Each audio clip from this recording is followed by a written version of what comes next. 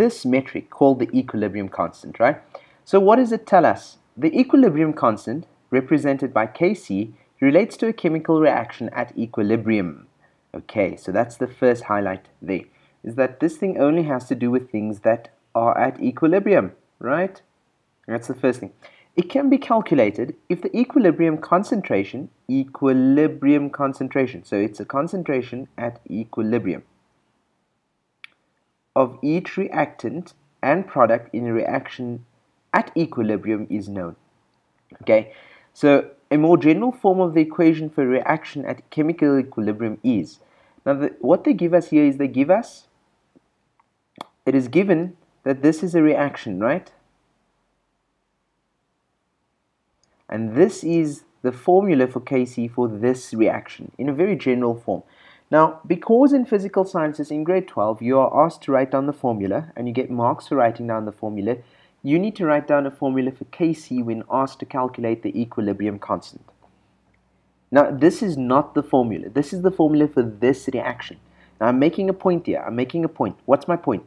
My point is that every reaction has its own Kc formula. So let's just write that down here.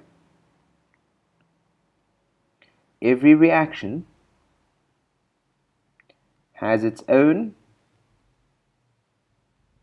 Kc formula. Okay, and we're going to do some exercises in writing down the formulae in the next video. Okay, so here you can see this is the reactants are A, B, and the products are C and D. And these coefficients in front of each of these reactants are the balancing mole ratios, right? Balancing mole ratios. Okay, so you simply take the concentration of each reactant and you put them at the bottom and you raise them to the power of the balancing mole ratio.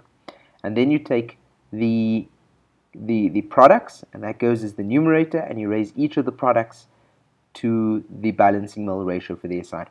So on the next slide you can actually see this a bit more clearly. So let's just clear that and let's bring it up over here. Okay, so again, here's our reaction. A and B, they give me C and D, and it's balanced with little a, little b, little c, little d, right?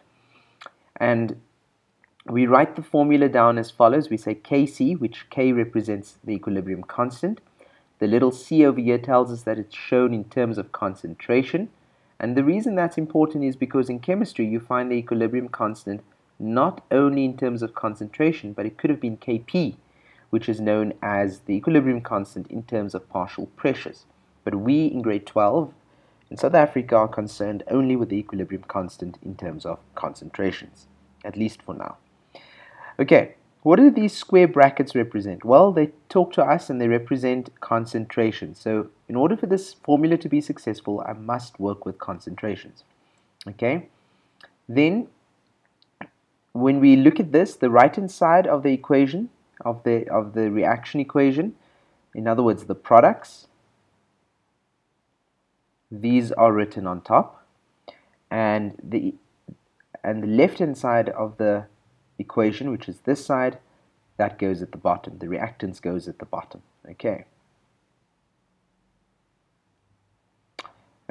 and then the indices of the numbers in front of each substance in the chemical equation. Those powers that you see over there are the balancing mole ratios that you can see: A, B, C, D. Little a, little b, little c, little d. Okay, which goes there. Okay, so that just gives you the basic formula, and in the next video we're going to write down a few examples of the equilibrium constant.